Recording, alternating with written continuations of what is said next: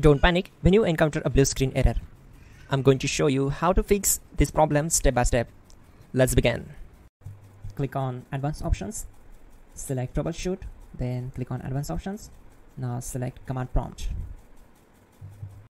Now type chkdsk space /f space /r space c : and hit enter. Then we need to wait for some time to complete the process. Once done, move to the next step. Type c : and hit enter to execute the command. Type cd space c : / and hit enter to execute the command. Now type cd space Windows and hit enter to execute the command. Then type cd space System32 and hit enter to execute the command. Type in cd space config and simply hit enter to execute the command. Now execute this command carefully. Type in md space backup and simply hit enter to execute it. Now type copy space *** space backup and simply hit enter to execute the command. Now type md backup1 and hit enter. Now type copy space *** space backup1 and hit enter. Type in cd space regback and hit enter to execute the command. Now type dir and hit enter. Now execute this command. Type in copy space *** space ... and then hit enter.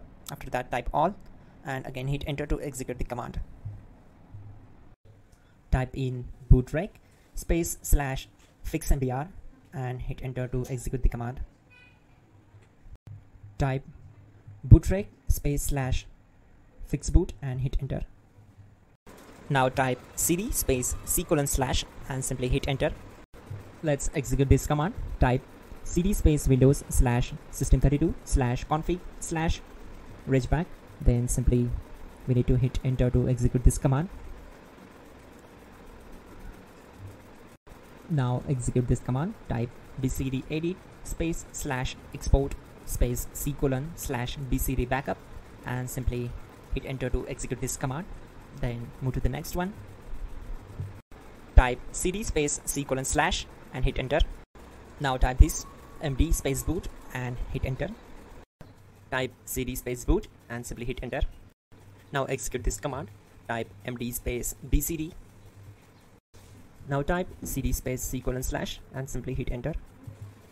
Now type attrib c : /boot /bcd -h -r -s and hit enter.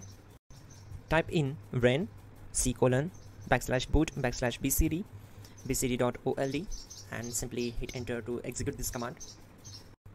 Now type bootrec space /rebuild bcd and simply hit enter.